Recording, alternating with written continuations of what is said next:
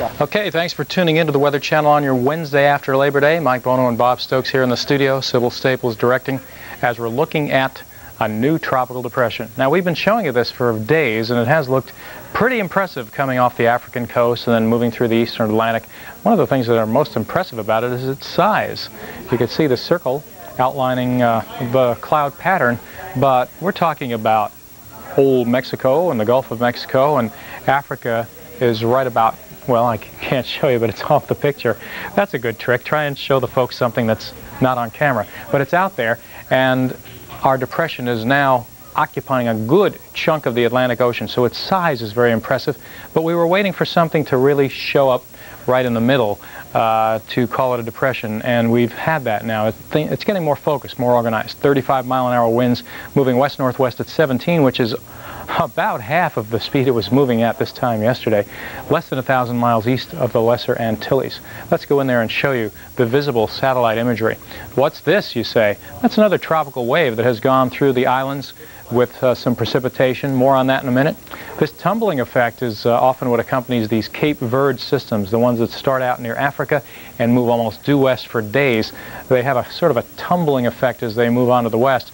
But the center right about here, pressure estimated to be about 1,007 millibars, and the winds so far picked up by ships, and that's the only readings we have. We don't have any aircraft in there right now, have been indicating a borderline tropical storm strength. If this does turn into a storm, it'll be called Erika. That wouldn't be any great leap. It already has 35-mile-an-hour winds, and the storm strength would be 39. So we're expecting that to happen pretty soon. But you can see all the cloud elements filling in and getting more widespread, rotating around the center, which, one more shot, seems to be right about here. That seems to be our center of rotation as it comes out to the west-northwest. Now, we have the islands out there, the Leeward Islands. This just might be Guadeloupe in this vicinity. So that would be a general direction that it would be moving. If it makes a turn to the north, that would be beneficial to the Leewards. Goes to the south, the Windward Islands would get more of an effect, but it looks like it'll sort of veer northward in the next couple of days and maybe be affecting some of the islands, the same islands that this wave is affecting today. So stay tuned for the latest advisories if you're watching in the Virgin Islands or on a satellite dish out in this area. We've had some heavy rain, up to 1/3 to 1/2 an inch, anywhere from Guadeloupe to Martinique and Dominica, and St. Lucia has had some rain as this wave moves on to the west. A little bit of wind shear. You can see some of the high clouds blowing off, so it's doubtful as to how much this would intensify, but still, it's a viable wave, and we're going to have to keep our eyes on it.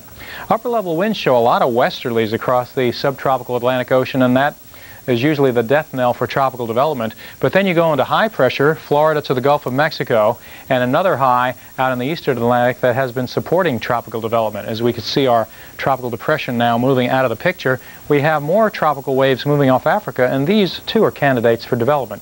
Not anytime soon. Back to the western Atlantic, our westerlies are doing a number on this, but look at the circulation that we can detect off the Georgia coast. There's apparently something out there that's trying to undergo tropical development, but the upper-level winds are strong enough from the west that they're shearing the high clouds from the low-level center. We go back toward the Gulf of Mexico. By the way, this could turn into a tropical development further out east into the Atlantic Ocean. Back here, clouds are gathering. Low pressure is due to form in the Bay of Campeche the next couple of days. Upper-level conditions not alien toward development. It could actually back on into the coast of Mexico before it gets very far, but it's definitely an area to watch. South of the Baja, things are flaring up, and southwest of the Baja, moving out to sea, also possibilities for depressions. The Weather Channel. No place on Earth has better weather. This tropical update is sponsored by Johnson's Foot Soap. Johnson's Foot Soap soothes tired, aching feet. Well, we have a brand new tropical storm for you, and that's in the Atlantic Ocean. In fact, that is the first tropical storm of the season. It's number 5 in the Atlantic, but the first storm of the season that has come out of the deep tropics. As you know, all the others we had up to Danny were forming either off the Atlantic coast or in the Gulf of Mexico near the U.S. This one was a Cape Verde system. It came out of the deep tropics near Africa, and now we've got it up to tropical storm strength. 40-mile-an-hour winds. It was named a depression this morning with 35-mile-an-hour winds, so slow strengthening, slow organization going on right now with that weather system. As we're seeing it, the center of it is 800 miles east of the Lesser Antilles, and that makes it a few days away from the coastline. 12.6 north and 48.2 west. Let's take a look at that satellite photograph right now and see how it's moving. We have the rotation very nicely showing up right now, and this is what we're looking at. It's a large system. It's as big as some hurricanes get to be. And the center of it right about there, as it's moving off to the west-northwest, you might be caught to this, or your attention might be drawn toward this system west of the Leeward Islands, which did bring up to a ½ inch of rain around the French Islands, Guadeloupe, Martinique, and even down to Dominica. And that may have a run at it, developing too, but it's undergoing some wind shear. This is overpowering it by quite a bit, as it runs at least 500 miles from north to south and east to west, maybe even 700 on the outside at the size of this. But the center of it is getting more organized. You can see the highlight of the white right there. Now we look at the visible satellite shot, which is getting darker by the hour out there. And again, you can see the rotation, but all day long the clouds have been getting deeper, they've been getting more widespread and moving off to the west. So we're looking at this in the vicinity of the Leeward Islands and maybe a little bit north, if luck would hold, in the next couple of days. In fact, it may take about 72 hours right now, the way it looks, for Erika, Tropical Storm Erika, to get a beam of the islands. And by that time it could be close to hurricane force. So stay with us here on the Weather Channel. We're going to be following it for you, and we're not exactly sure of the track, whether it'll be hitting the Leewards head on or running off and just missing them altogether. It's 3 days away and there is an uncertainty involved, but it's generally heading in this direction, and it's something to be reckoned with. The system that did go through, if you live in the islands and you're watching us on a satellite dish, the system that gave you about a ½ inch of rain, give or take, earlier on, is now moving into the open Caribbean Sea. As you could see, some of the high clouds being sheared off a little bit, and we're not expecting any rapid development out of this, but we can't count it out.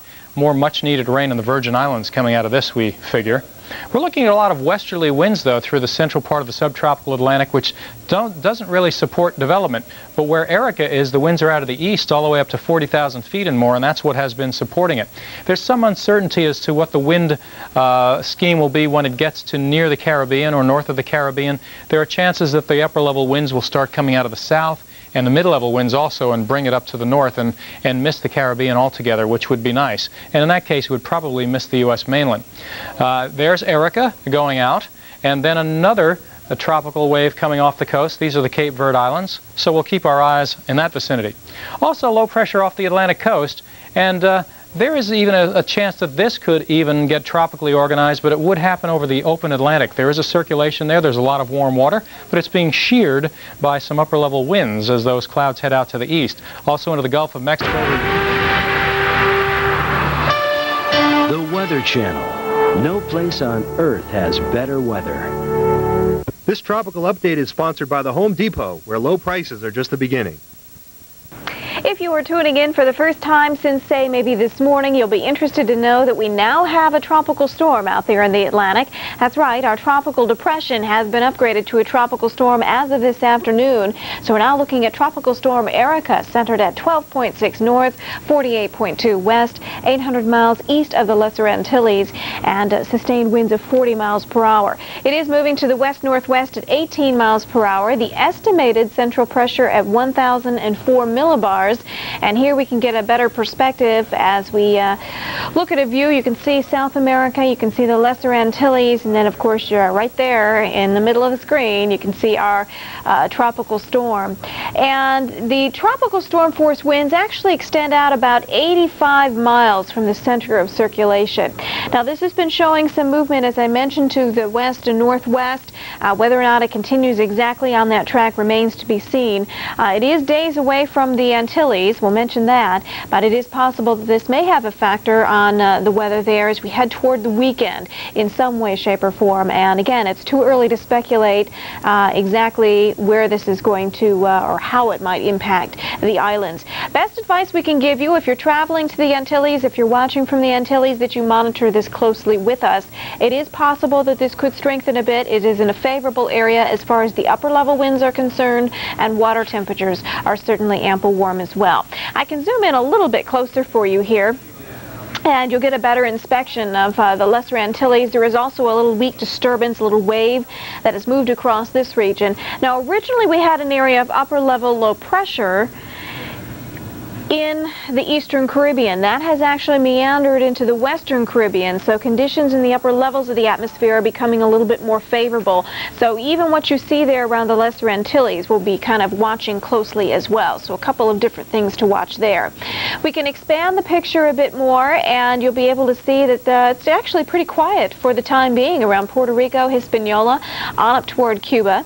As we take a quick peek at the upper level winds, you'll be able to see also that we have some favorable conditions again with upper level high pressure in through the Gulf of Mexico, back down toward the Bay of Campeche, and also as we work our way on into the eastern Caribbean and portions of the central and eastern Atlantic, looking a little bit better in some of those regions. I'll take you quickly on into the eastern Atlantic, and we'll find little waves moving off the coast of Africa.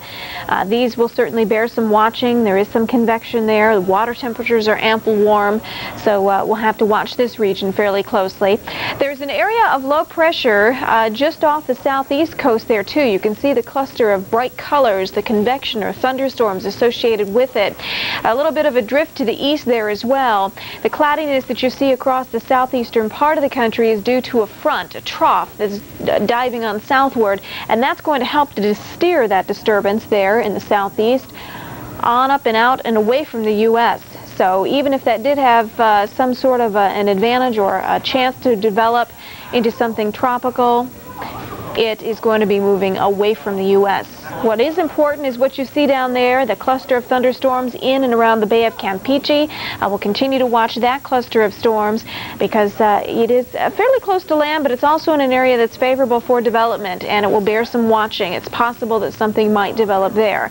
So as you can see, as we head through the Atlantic Basin, there are several spots that will really need to be monitored over the course of the next several days. Now, into the Pacific, into the eastern Pacific, a new tropical depression here about 350 miles south of Cabo San Lucas, and actually it's about 375 southwest of Cabo San Lucas, Mexico. This is moving to the west-northwest at 17. Some strengthening might be expected with this, probably followed by a slow weakening. And then as you look, another tropical disturbance about 1,150 miles southwest of Cabo San Lucas, that too could develop in a day or so into a depression. So a couple of areas to watch there. Our final stop, you'll see a couple of areas of activity out there. One, tropical storm Oliva, which is upgraded from a tropical depression last evening. Not a threat to land at this time, and eventually we're going to be watching that as it continues to move to the west. The